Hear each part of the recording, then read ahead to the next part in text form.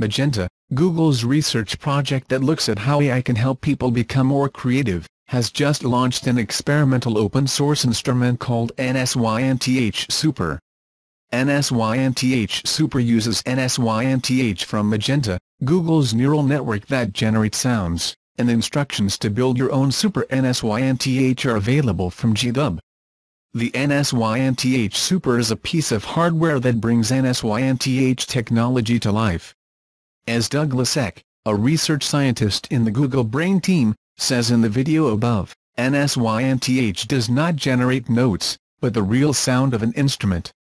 The NSynth algorithm learns the basic qualities of what constitutes an individual sound and can then combine sounds to create something completely new.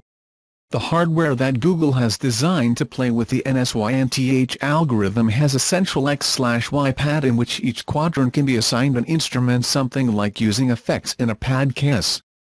These instruments can be mixed by sliding your finger across the pad.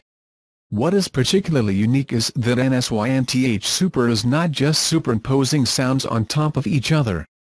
Rather, it is synthesizing a completely new sound based on the acoustic qualities of the individual instruments. This gives some unexpected results. In the previous demo video, mixing a flute in a box makes the sound glassy and almost clear, without any open drum quality.